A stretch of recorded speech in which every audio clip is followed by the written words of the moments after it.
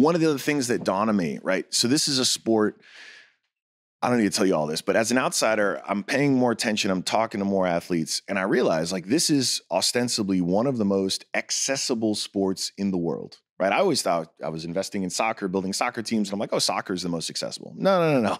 Like, just need some sneakers. You don't even need the sneakers, and you can run. And so when you start looking at this sport historically, you're like, well, wait a minute. Like, we have all this excellence that every 4 years gets, front page, first class treatment, and then sort of disappears. Well, why is that? And you start looking at a sport that ostensibly is so accessible, and yet it's so hard to create a professional career. And it's on the men's and women's side, frankly. It's only the exceptional ones who can. But you're also looking at a sport that is historically just disproportionately run by women of color and plenty of Americans, but also from plenty of other countries.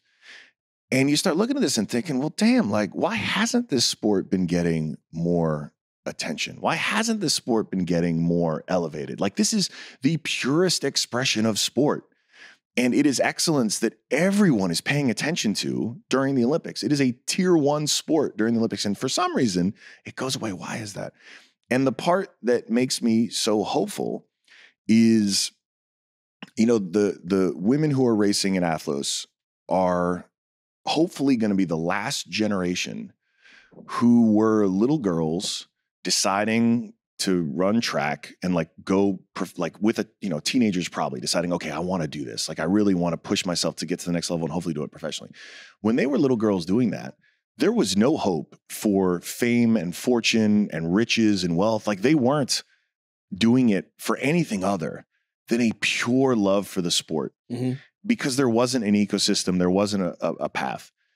We're going to have teens from New York who run track, boys and girls, a few hundred of them, in a grandstand at the finish line, because I want them to have a front row seat to seeing this on the level that it deserves, with these record-breaking purses, with Tiffany crowns for the winners, with, international broadcast, with all of the greatness that they deserve outside of the Olympics.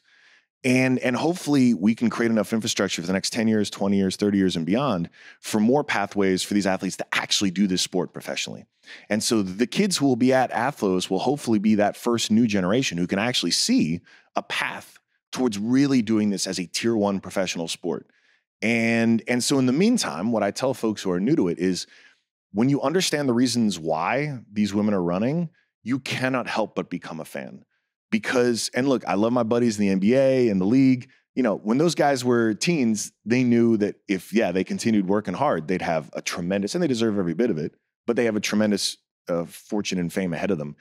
But these women were doing just because they just can't help themselves, but they need to run.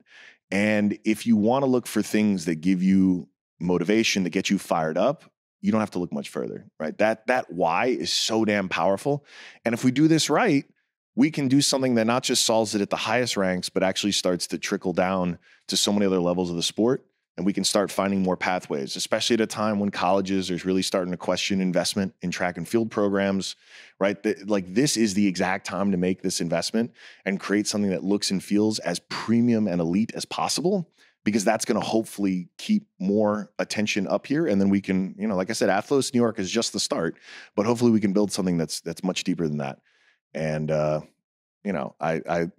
I get more and more inspired every time I talk to these ladies, and I'm excited to see what happens. Listen, man, he said it a long time ago. It's going to take someone outside the sport to change the game for us.